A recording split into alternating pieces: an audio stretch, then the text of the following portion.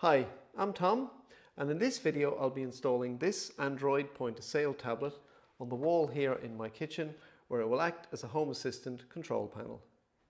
I purchased this tablet a few months ago, but between work, life, kids and other DIY jobs, I haven't gotten around to installing it yet.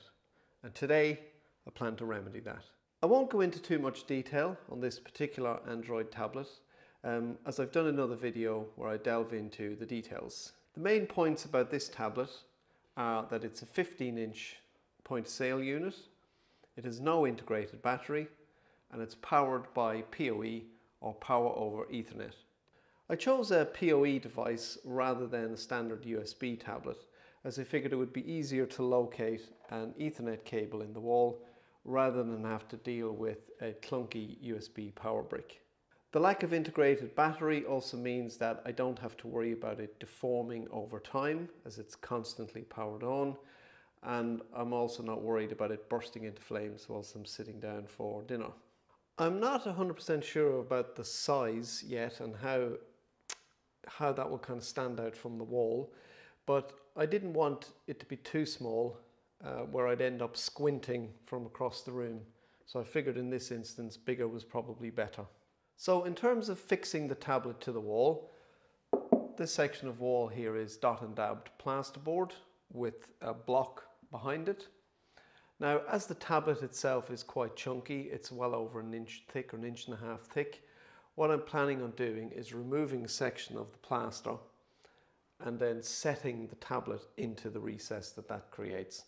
And that will hopefully help hide some of the thickness.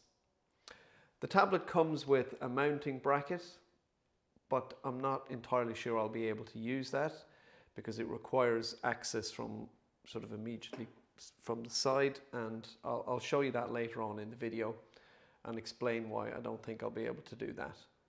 Once the tablet is mounted, I'll make a timber frame around the edge to make it look like a picture frame, and that will hide the cut from the plaster and hide any of the cables, so you won't be able to see in behind the tablet. So in terms of positioning the tablet, we're going to use these switches here as the sort of halfway line.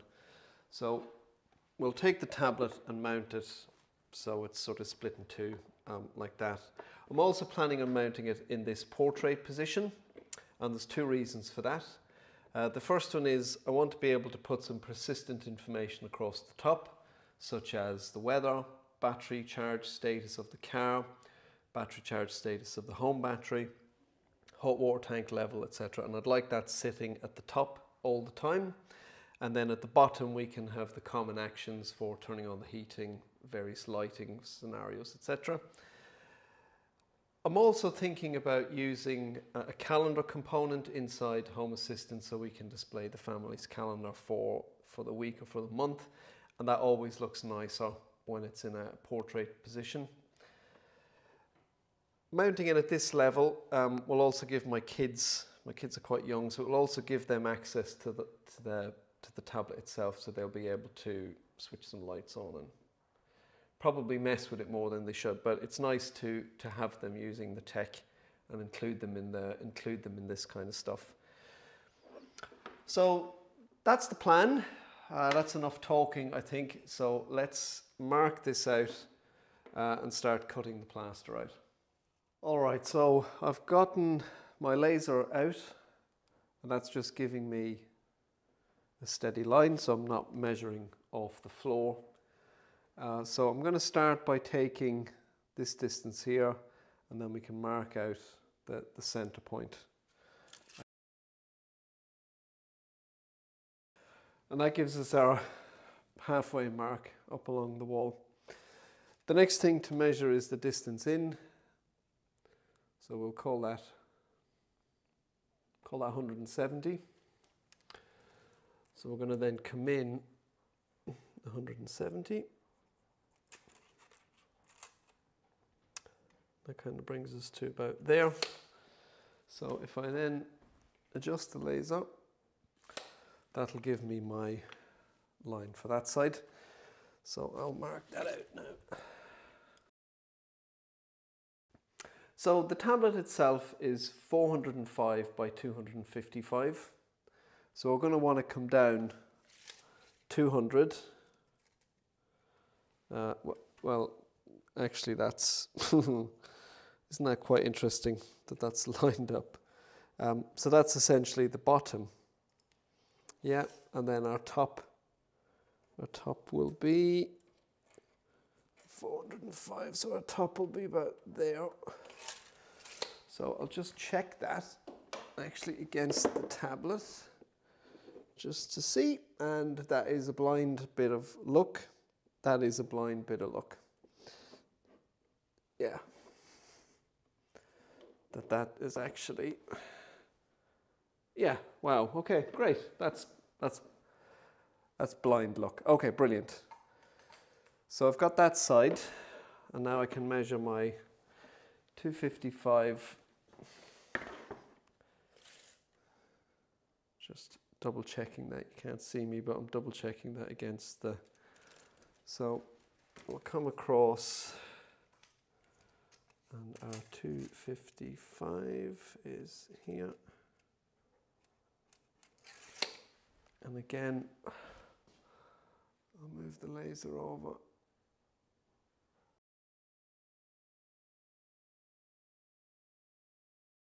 And then if we finish off by coming up 405 from there, and then if I take the line across this, it should be nice and level, and it is all right. It's level enough.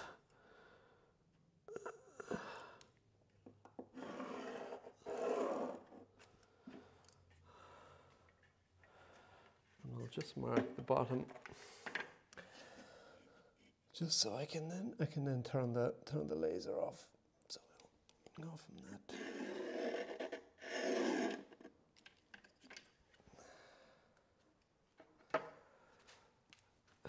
Now, in terms of safety, I've used the stud finder with an electrical detector in there to determine where the power, because I've got a socket down here, so there'll obviously be a ring main coming through there. So I've got to be very, very careful now when I'm cutting into this, because it showed it as being about here. So I'll have to just be very, very careful when I'm taking this piece of plaster off. And I'll just do one final check.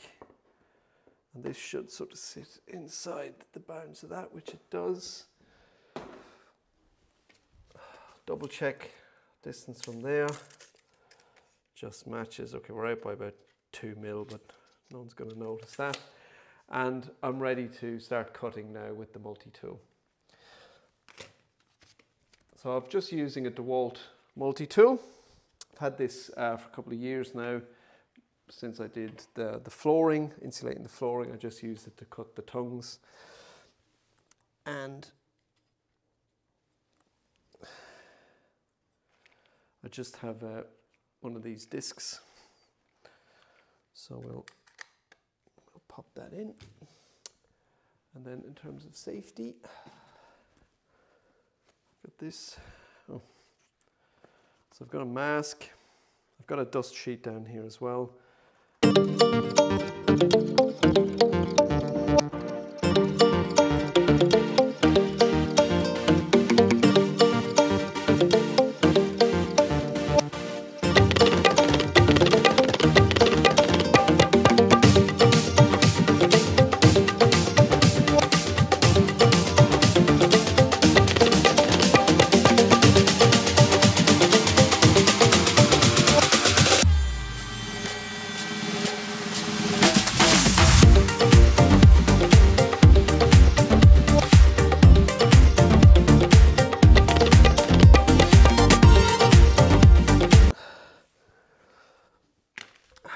All right, so I'm through.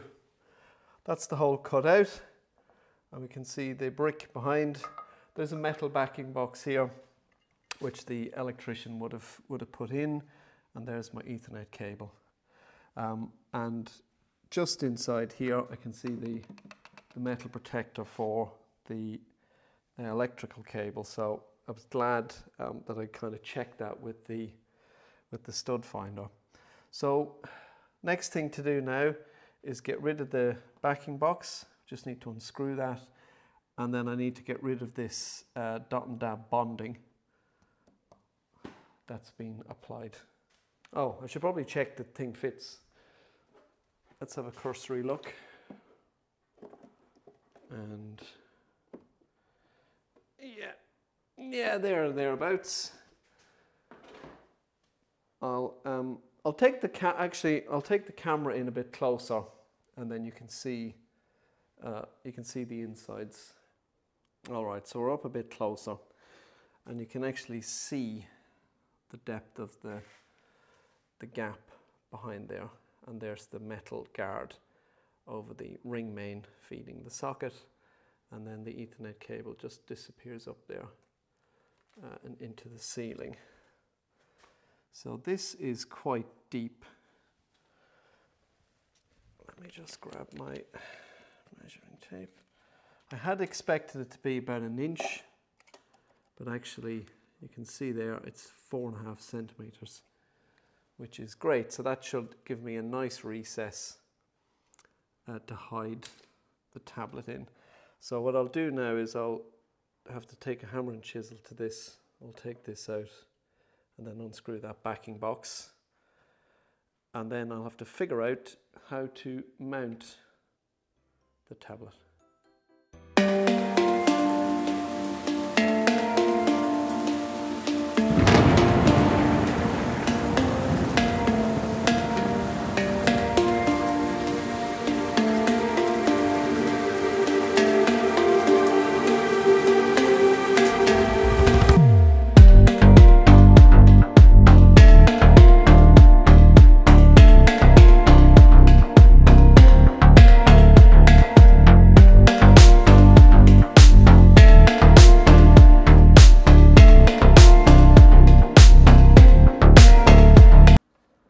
Opening. So with the bonding gone, I should now be able to actually push this back in. So I'll push the cable into the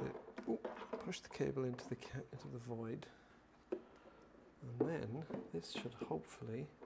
Oh blimey! It actually recesses all the way back. Huh. That is.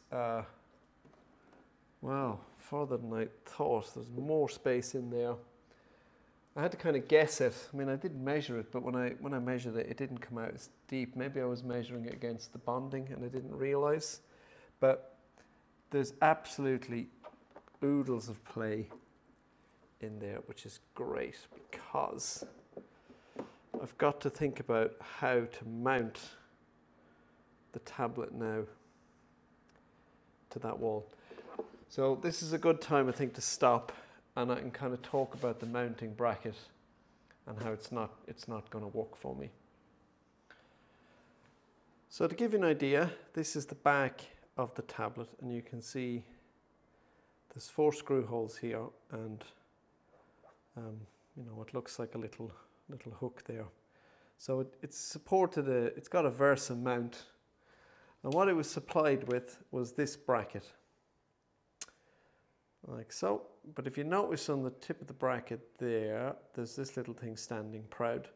So what happens is that little knob goes into that recess, and then you can slot the bracket across and then tighten it. Oh god, it's covered in dust. And then tighten it, put a little screw, hopefully you can see that, into that little hole there, and fixes it. So I think in my head I thought that would be fine, but now that I'm recessing it, I would have to give it extra wiggle room, because the bracket has to be able to move. So that means the hole would need to be bigger so that I could slot it in and push it sideways. That's about 1 centimeter, I reckon. And I also then need to be able to get direct access to fix the screw, which isn't going to happen if it's recessed into the wall. So I'll have to stop now and have a think about how I can best mount. Now, maybe I can mount this. So maybe I can mount a piece of timber to the wall here, and then mount that bracket to it. And somehow, I've got to put my thinking cap on for this. All right, so that's taken a bit faffing, but I've made some cuts, installed some stuff, and I think I've got a mechanism now to fix the tablet in, and I'll take you through it. So essentially what I've done is I've fixed a small batten to this. I've just fixed it through the drywall, and I've cut a notch into that. And then on the tablet itself, I've fashioned a small kind of mount for it.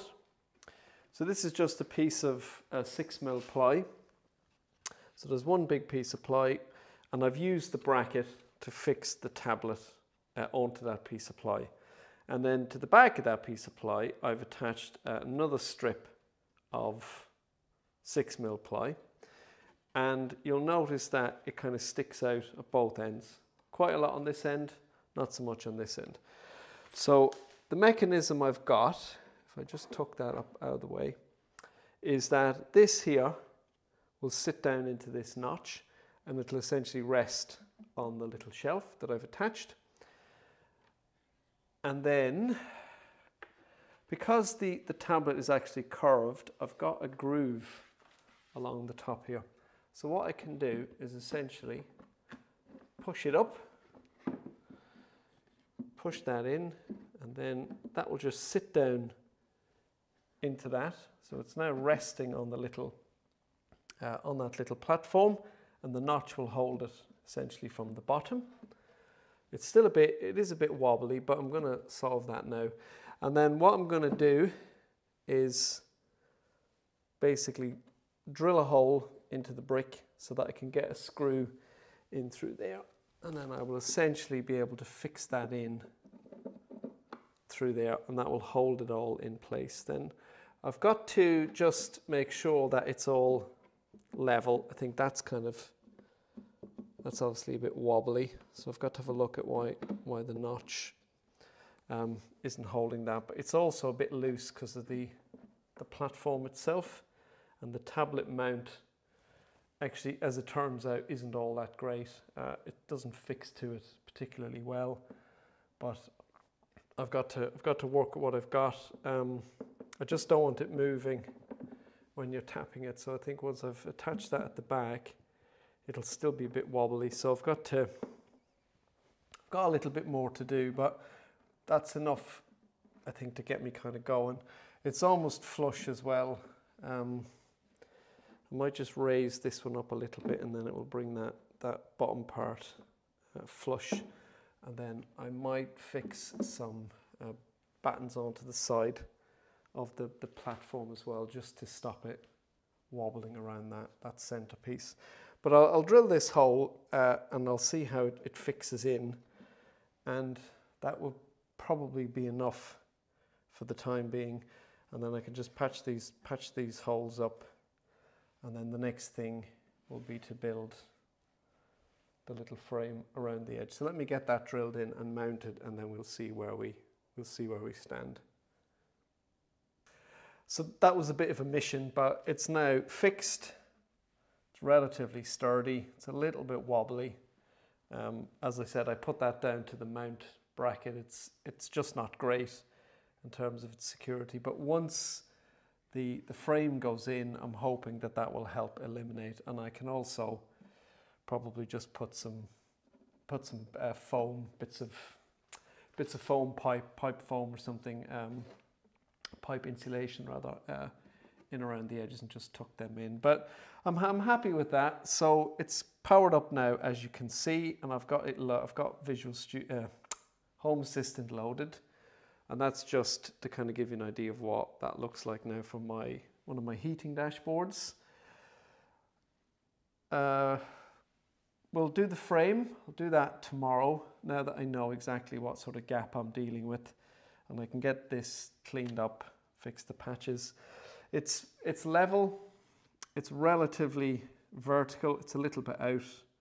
I think I just need to tighten that screw a bit, or maybe get rid of some of the extra bonding that's still behind the ply.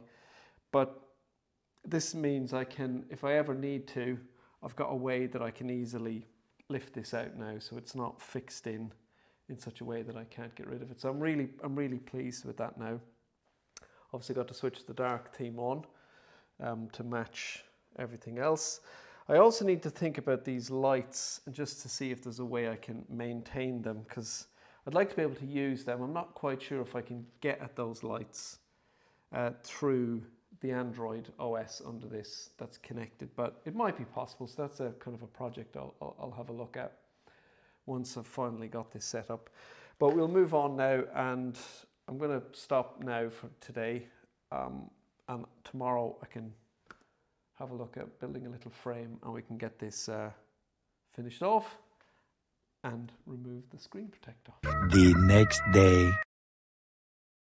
Alright, so welcome back to day 2 of installing this Android tablet. Overnight I had some time to think about my design and how I'd mounted the tablet in the wall. And this morning when I came down to start thinking about the frame, I realised that I actually had a lot more room to play with, and what I wanted to do was to actually recess the tablet slightly so that it appeared more like a picture. So rather than the frame being flush with the front of the tablet, I thought it'd be nice if it created like a beveled edge. So when I kind of took my piece of timber that I'm going to use to make the frame, I realised that the tablet was sitting too proud, and I kind of get one chance to sort of do this. So I took the large piece of plywood away, and I mounted the bracket directly onto that single strip. So I'm going to take this off now, and I'll show you the changes that I've made. It also fits a lot more snugly as well, and I've ended up actually putting some packers in place just to help level the tablet. But it works in exactly the same way. So it lifts out and up. So I'll come a bit closer to the camera, and hopefully you can see this. Yeah, so it's got the same strip fixed to the back, and I've just put a small bit of timber down here at the bottom. And then I've actually added some packers between the plywood and the frame. Ignore this big screw, I'm using it just because that was easier to fix in. And that helps the tablet then sit proud. I'm also going to fix this packer to the top here just to account for the unevenness in the brickwork. But I haven't stuck that on yet. So that's essentially the changes I've made. Not too far away from my original design, but it works in the same way. And then it just sits down into place. And then, as I said, that timber batten at the back sits on top of the packers. I've got to cut this packer back. It sits on top of those packers, and that helps keep it into position. So it means then, and I'll bring the camera closer. So if I kind of take a look at the side, you'll hopefully be able to see that's the edge of the wall there, and you can see now that the tablet is sitting slightly proud, and its frame, which is this metal frame, it's kind of a decorative frame, I think, that's now sat flush with the plaster. So when I go to put the timber in, it'll sit just slightly, probably 5 or 6 mil proud of the tablet. And hopefully that means then I can have a nice snug fit, and it will look more like kind of a picture frame. I mean, the bezel itself is going to actually be massive once you take into account the bezel on the screen, but there's not really much that I can do. You'll also notice I just put some silver foil around that to stop any dust coming off, just to contain the plaster. And then the hole up here, that's where you get access to the screw to tighten that back, and that's much tighter now. So that's another reason why I need that kind of bigger bevel. So I'm going to make the bevel frame now. It's just going to be a couple of mitered cuts, nothing too fancy, and then I'll come back and, as they say, offer that up and see what it looks like. 1 hour later.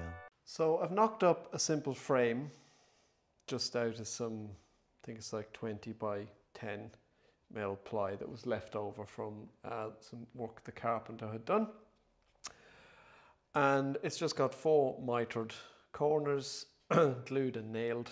It's not the nicest piece of joinery I've ever done. It's not the worst piece of joinery I've ever done either.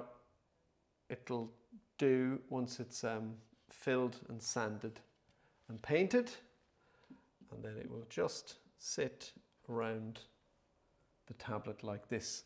Now, of course, the wall isn't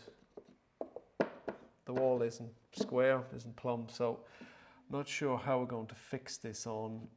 I suspect probably just some command strips or something similar, and then at least it means that the frame can be removed and then the tablet can be taken out if needs be.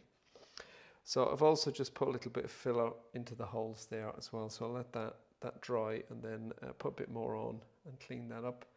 And in the meantime, I'll let this glue dry for a little bit, and then I'll get the orbital sander to this and hopefully get a lick of paint on it, and then we'll see where we stand. So whilst I'm waiting for the frame to dry and for me to kind of finish it, I thought it would be useful to just run through how I'm displaying Home Assistant and what app I'm using and stuff. So for this, I've opted for something called the Fully Kiosk Browser. So that is an app which I'll exit, and essentially this will launch a URL of your choice, and it will launch it in full screen mode. So it'll hide, you can notice there's some buttons and volume and thing down here. So when you launch that, it takes over the entire screen, and you can't launch another app from the launcher. Well, actually you can, but you can lock it so that nothing else can be run when this is open. It gives you mountains and mountains of options, all sorts of settings, so you can control what it views, different settings for pull to refresh and NFC, and what the toolbars look like, and set up the screensaver so it can show you images. There's different power settings, so you can have it go to sleep. And then there's other features inside that are part of this plus mode, so you can buy a license for the app, and once you've got the license, it gives you some extra features. And one of the extra features you get is something called remote administration. And what a remote administration lets you do is you can control the kiosk from Home Assistant. So I've added it as an integration, which I will find in here somewhat. Fully Kiosk. If I open this, this is very tiring on my arm, just so you know. You can see there's different options, so you can kind of bring it to the foreground, send it to the background, you can adjust screen brightness, you can see that adjusts automatically. You've also got different features where you can lock it, like you can put it into a maintenance mode. It also has motion detection and things, so it can use the camera to know if there's some motion in the room, and then it can wake the display up. I haven't really played with too much of these settings yet, but it was about £10 to buy the fully fledged app, and I think it's probably worth it. The only other thing, or another thing to note, is that when you're in dark mode, which I'm not, the glare from the windows and everything, the kind of reflection of the glass is really bad. So I've had to switch this into the kind of light mode just so you can see it on the camera. But this is my kind of heating dashboard. And then I've got some other ones, and then I've started making one specifically for the tablet. So the first one, that thing controls all the Christmas tree lights that you can't see, they're off the screen. That's what I'm going to use. I've got a couple of ideas for extra automation, which will use things like my FP2 kind of presence sensor and other bits and bobs to sort of make the tablet wake up when needs be. But I just want to kind of continue to focus on just getting the boundary done. But that's kind of a brief, see if I can bring myself back into shot. So that's a kind of a brief overview of, so that's a brief overview of the Fully Browser kiosk. There is another version of that app, which is like Fully Kiosk app. And I was wondering whether I could run the Home Assistant app directly through that. But for now, I'm just going to stick with the browser, and I'll see how I get on with that. So I'll continue once I've got that border painted and into position, and then I can wrap up. Much later. So after a lot of sanding and 3 coats of black paint, I've finally finished the frame. To attach it to the wall, I'm using the Velcro style command strips. So that will give me a really secure fixing to the wall, but it will also make it easy to take the frame off should I need to get to the tablet behind for any reason. So I'll just stick this up now.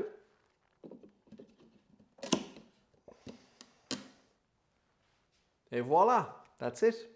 So there's still an awful lot to do in terms of setting up the dashboard that I want and figuring out what information I need to display up there. I also need to get a handle on the Fully Kiosk Browser app and see what sort of automations and control I can get from that through Home Assistant, so that I can wire up some automations to do things like turning the screen on and off when there's nobody home, for example. So I've got to still figure a lot of that out, and that will take probably a bit of time, just kind of figuring out what's working, what's not working, what's useful, what's not useful. I've also heard back from the vendor, and they've provided me the API information on how to control the strip lights on the tablet, so I'll be able to hopefully use those to display some status, maybe around energy usage or something similar. Once I've had this installed for about a month or so, I'll do a follow-up video where I'll run through in some detail the final setup of the dashboard and any of the automations that I end up using. If you've done something similar and you've got a control panel in your house, I'd really like to hear from you. I'd love to understand what sort of information you're displaying on your dashboard and any kind of automations that you've ended up using, just to give me some ideas of what I can do with mine. If you have any questions about the tablet or this install, please reach out to me using the comments and I'll be happy to answer any questions you have. If you've enjoyed this video, please do click the like button. If you're not already a subscriber, please do consider subscribing, as that will help me continue making videos like this. And that's it for this video. I'm Tom, and thanks for watching.